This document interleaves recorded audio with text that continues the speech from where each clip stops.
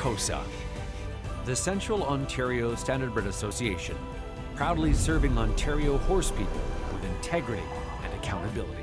Collaborative, supportive, helping to ensure a vibrant harness racing industry.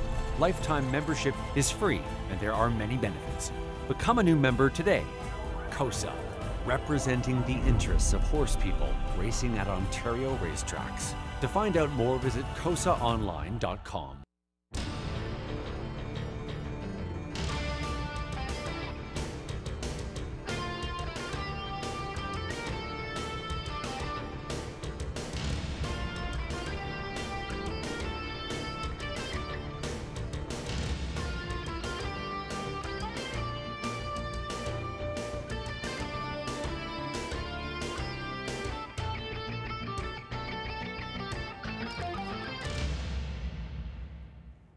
Hey, good evening, everyone. Welcome back to the Raceway at Western Fair District, London, Ontario, for some harness racing action. I'm your track announcer, Shannon Sugar Doyle, with you, setting up things for this evening. All 10, of course, featured on HPI, and the first 4, I believe, the TVG network south of the border picks us up. So you're going to be playing into some very nice pools, probably all night. It's pub night, top of the fair. Doors are open, no reservation required. A fabulous spot to watch the racing from. Great pub-style menu there as well.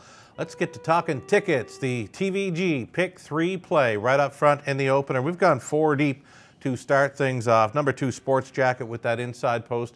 Should be all right in there. He gets away from some outside draws there in recent weeks. Number 5, Hope for Heaven, coming in off the claim, going out for Kyle Fellows tonight. Travis Henry on board, an early speed threat. Number 5, Hope for Heaven, big odds on the morning line, getting 10 to 1 on that one right now. All righty, over into race number 2, middle leg of this TVG Pick 3. Number 1, Vintage Smile is a must play. Tell you what, 2 starts ago, 28 to 1 winner. Last time out it was 5 to 1. Not getting close to those kind of odds this evening. The ONA Standardbred 2020 group on the ownership line there for the 1, Vintage Smile. Best of luck to the connections, trying to make it 3 in a row. Austin Sorey stays on for the trainer Scott McDibbin. The solid competition should come from 3. Better Than Love in there in the second race. Third race, nothing jumps off the page. Plenty of inexperience in there. Quite a few first-time starters. There is a scratch of number 7. Hit the all button for race 3 to complete the early pick 3. $11.20 to play along with that ticket on the screen. There's an early pick 4 that does start up in that third race, and again, it's tough. Nothing really popping off the page, so we're going to stick with that all button.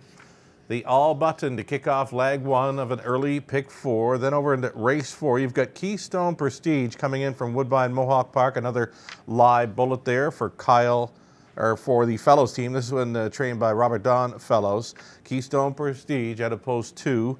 And fourth race, number 3, Sports Lover for Team Horner. Like the chances there as well. That one is always in the hunt. We're 4 deep in the 5th. Getting on over to race number 6. If we get there, we're going to look to complete with either 1, Deadly Action, or 5, Southwind Massimo, expected to be better tonight. 20 center, the way that early pick 4 looks on the screen is 22.40. 7th race on the board for tonight. You know what? It's a late pick 4 starting up, another $5,000 guaranteed pool, low take, a go-to wager here. Talking about a late pick 4, folks. Late pick 4, which will start up in race number 7. 4 deep in the opening leg, chasing after some value possibly. Number 6, Brave World, is coming in from Woodbine Mohawk Park. It's a driver change to Paul McKenzie, expected to take a ton of action. That one saw preferred action at Woodbine Mohawk Park, so gets a bit easier for Brave World coming in, trying to ship in and win. First time I saw this horse live, I believe, was in Charlottetown. Tried his luck at the Gold Cup and Saucer trials there. So Brave World for the stable Brave World group. Expected favorite, race 7. Had to use a plan B, C, and D there. Try to get some value there maybe to beat the heavy favorite. 8th race, it's an all button. They're on the trot, a field of 7. Hoping for value there. This late pick 4 of mine, it's all going to hinge on number 2, Better's Western, who's getting major class relief, draws an inside post as well. If he can be on or near the lead in there for Team McDonald, we're talking Brett and Father Ron with 2, Better's Western in the 9th. I think he's must play and my key to this late pick 4. We're 5 deep in race 10 to complete. We're back on the trot for our high five finale. $28 even on a 20-cent late pick 4. I believe the potential's there for a very nice payout on that late pick 4. So hop on board if you like. We've got a long shot play. It comes up in that opening leg of race number 7. I went through all my circles in the program, horses that I do like. One I do like, one that is circled and pretty good in the morning line. Number 3, Artistic Pick in race 7. 6-1 there in the morning line.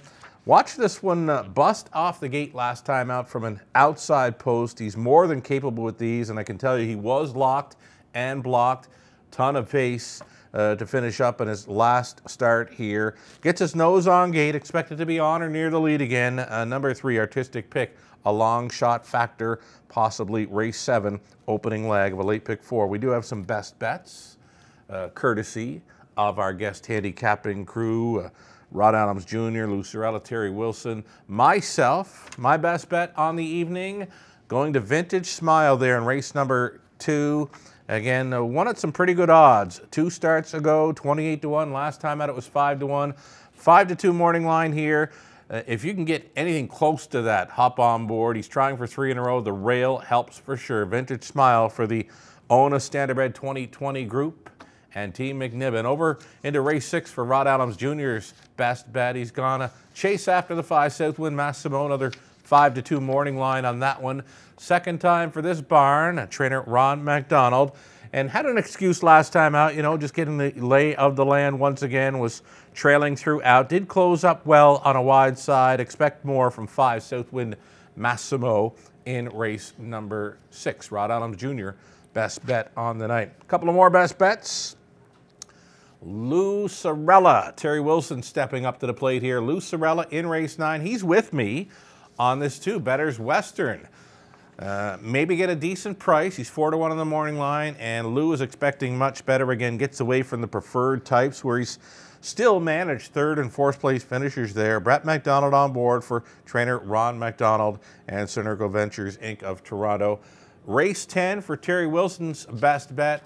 He's going to chase after one of a Patrick Shepard trainee, Brett McDonald. Another live one possibly. Number 4, Cadillac Cruiser for Terry. In the finale, gets his nose on gate. He looks capable and possibly at a price. Number 4, Cadillac Cruiser, a Terry Wilson best bet on tonight's card. That's going to do it for the pregame. As mentioned, it is pub night, top of the fair. Doors are open, no reservation required. Fabulous spot to watch the racing from and a fabulous pub-style menu as well. We're coming in hot. 3 cards last week, almost $1.2 million wagered on those 3 cards. And again, we're going to get some TVG action to start off tonight. All 10 featured on HPI. We're going to wish you the best of luck from wherever you're playing from. Those of you that have joined us on track, we're glad you're with us. Good luck tonight. 10 races starting up at about 6:15 Eastern.